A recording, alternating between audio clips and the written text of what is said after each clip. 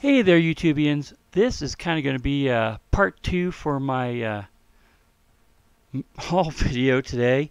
This is the Golden Car Comics channel, and I forgot all about doing my mail haul in my last video, so I'm going to do it real quick right now. It may not be so quick because I have a great big act of kindness to put up there on the screen.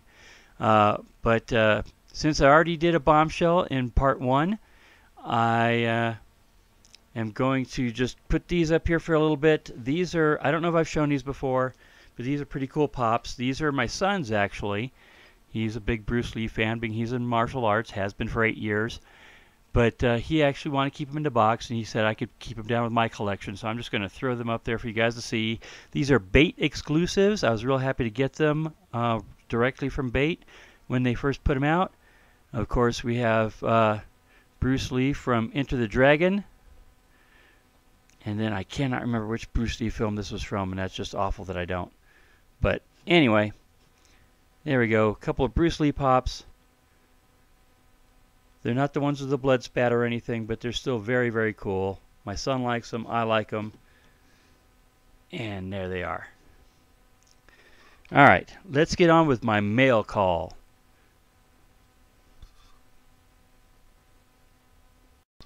We're going to see if we have any major tiling issues like we did with my last video that I did today.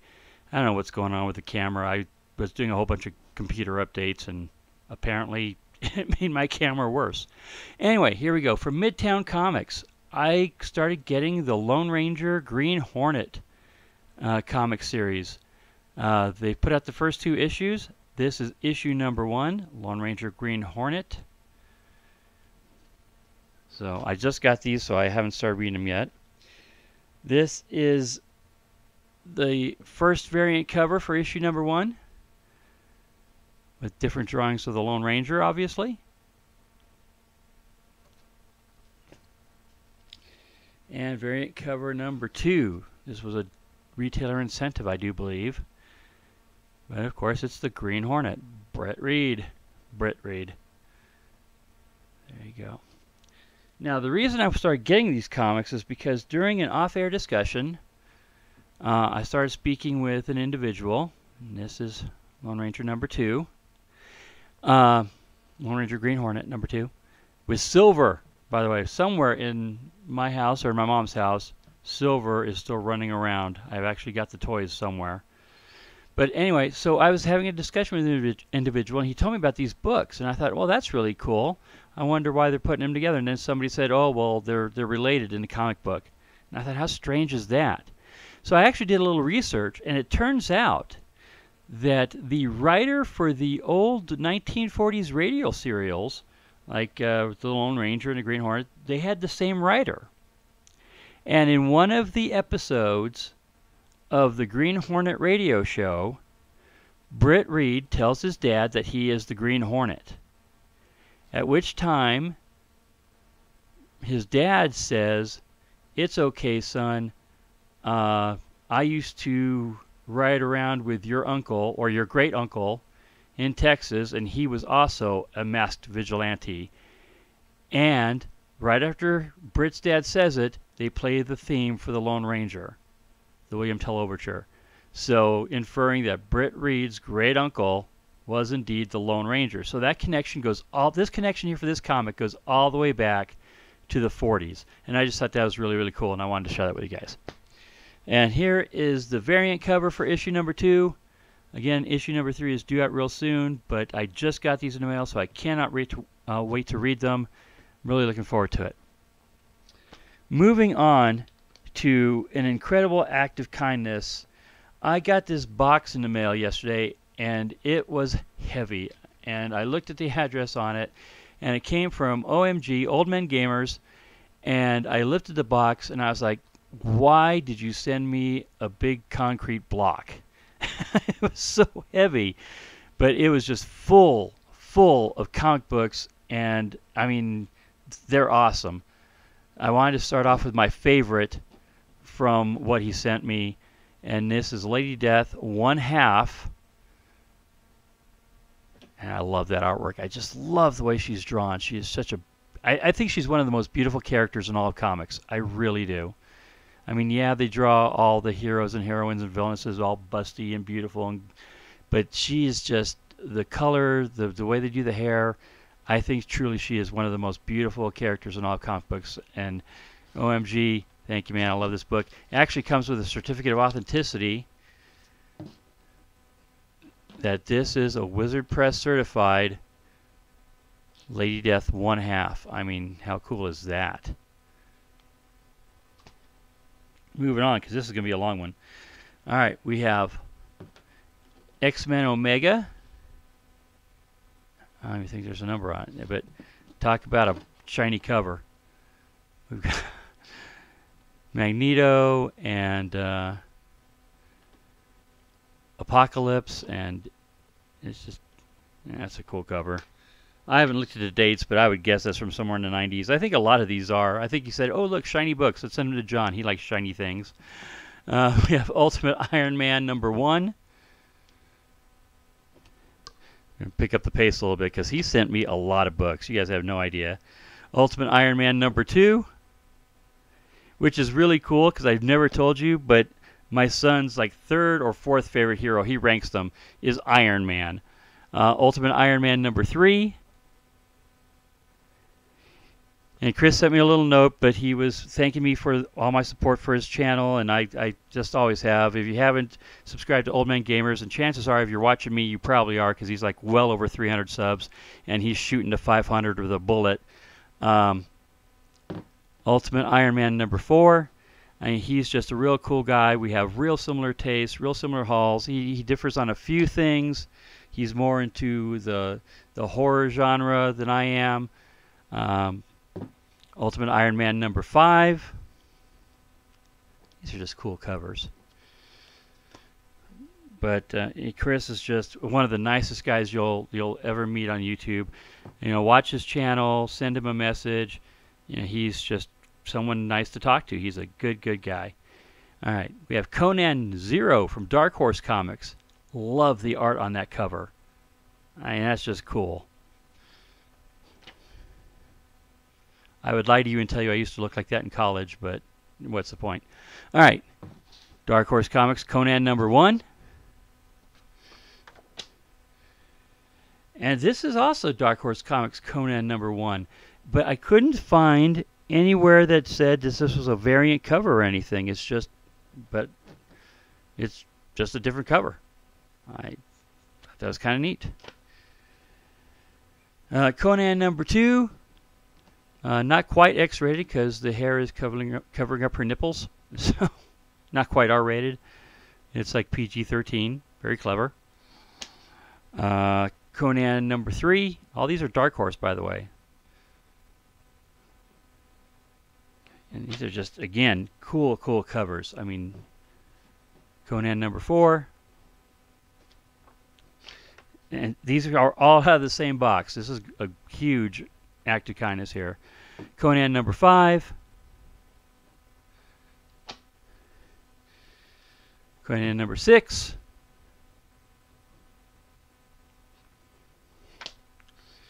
Conan #7. Well, you see how this is going here. Conan #8.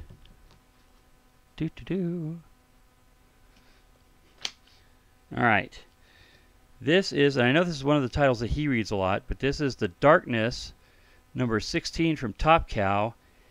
And I can't quite read his writing, but he's got a little postie here that says, first appearance of Mag Defense or Mag Defense. Not really sure, but it's a first appearance. I'm not real familiar with this title, other than I know that OMG reads it, but I'm interested in finding out about that because, you know, first appearances is always cool. The Darkness #17. The Darkness #18. That might be a little story arc he sent me. This is really cool. I like this a lot. Captain America #425. Foil cover, all shiny and everything. Say what you want about the foil covers. they're cool to look at. They might not be worth a whole lot, or maybe this one is. I actually don't know. I'm not familiar, but they're cool to look at. They're just fun. You know, 30th anniversary issue of Iron Man number 290. Again, foil cover, just sparkling and gleaming away. Fantastic Four number 387. Sue Storm surrounded by, again, a nice metallic, I don't know, flame or something there. But look at that sparkle. It's sparkling. It's like my car when it's clean. All right. Ghost Rider number 1. God, I love that. Again, I love these covers. I wished I had, I actually Mark Teixeira was actually here at Cheyenne Comic-Con this past summer, and this would have been cool for him to sign. Maybe he'll be back again next year. Ghost Rider number 2. Again, just great artwork on the cover there. I haven't flipped through any of these comics. I mean, I just opened up the box here. Ghost Rider 1 of 6. Looks like maybe a Marvel Knights type of issue. And then, just by coincidence, Lone Ranger number 1. Now again, these are all come out of the same box. These all came out of the same box. And Chris, don't worry, you didn't have bags and boards, don't sweat it. I have bags and boards. I get them by the pound. We have Moon Knight number 1.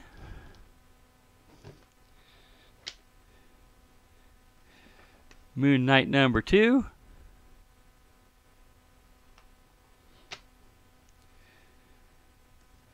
Moon Knight number 3.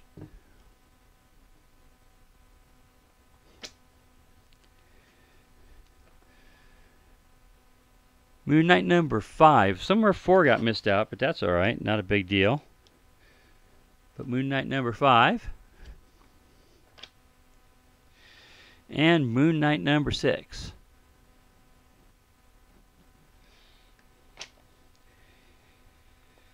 Then we've got Gen 13, Chapter 4, and this is number 2. And the cool thing about this book, because you could actually feel that there's something in there. There's a pack of cards still in there from Wildstorm Gallery. I am so tempted to open that bad boy up and see what's in there. I probably will. Sorry, Chris. It's not going to stay near mint. The thing of cards is probably coming out. Oh, no. I'm tempted. I might leave it in there. Then we have Gen 13. Oh, wow. Look. Issue number 1. This does not have a thing of cards in it. This I thought was really, really cool. Eastman and Laird's Teenage Mutant Ninja Turtles. Issue number 1 of a 3-issue miniseries. This is back when they were still with Archie Comics. Again, loving the art on that. You know, Splinter and April and the Turtles. Cool stuff. I got a big kick out of these here. We've got Beavis and Butthead number 1.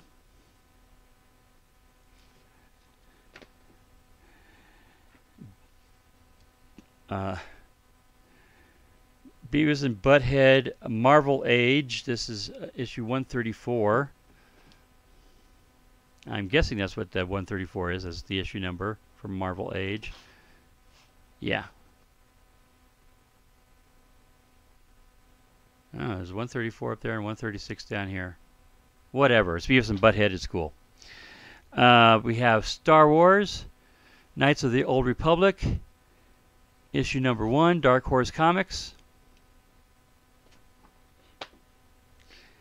And then some cool stuff for my son. First issue, Web of Spider-Man. Obviously, it's a different incarnation there.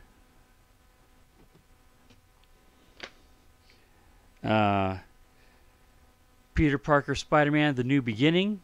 First spectacular issue from January 1999.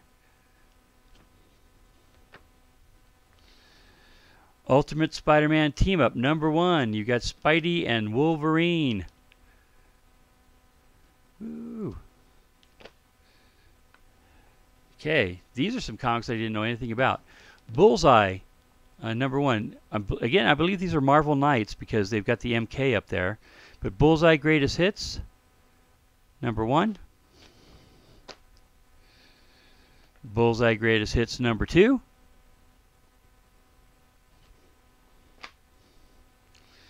Bullseye Greatest Hits, number 3.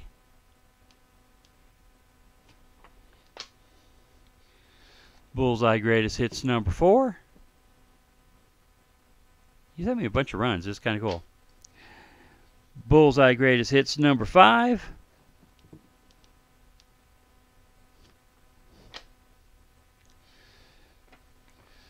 Bullseye's Perfect Game, Marvel Knights. This is a limited series. This is 1 of 2.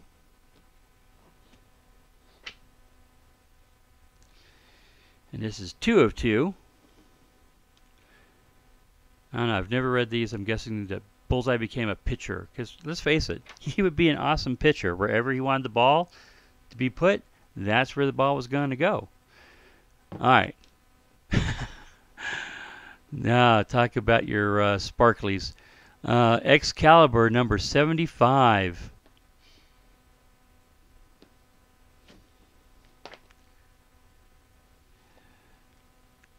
And this has got purple foil on it. You don't see purple foil a lot.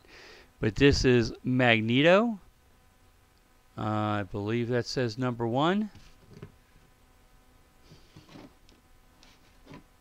See if I can catch the light there for you. All right. Here we go. And then we have Ghost Rider 2099, number 1. Because everybody has a 2099 character. This is very, very cool with the TV show out, of course. My son's getting starting to really get into Daredevil. But we have Daredevil, the Man Without Fear, number 1. I don't know if that's volume 2 or volume 3, but again, it's all foily and shiny. Yeah, cool idea for a cover. And last and certainly not least, we have Spider-Man 2099, number 1, with the red foil cover. Again, something that my son's really going to love. And that is the awesome act of kindness I got from Chris, OMG, Old Men Gamers. If you haven't checked out his channel, go do so. I would love to see him hit 500 subscribers, within the next couple weeks, because he could do it. And this video, because that box was so big, has now hit over 18 minutes, and I am going to say out of here. If you haven't subscribed to Golden Car Comics, please do so. Keep an eye out for my upcoming contest videos. Thank you for my subscribers that I do have. I love each and every one of you. I appreciate you all. And hey, I'm having a ball doing this. So thank you, YouTube. Thank you, supporters. Thank you, subscribers. I'm John. This is Golden Car Comics, and I am gone.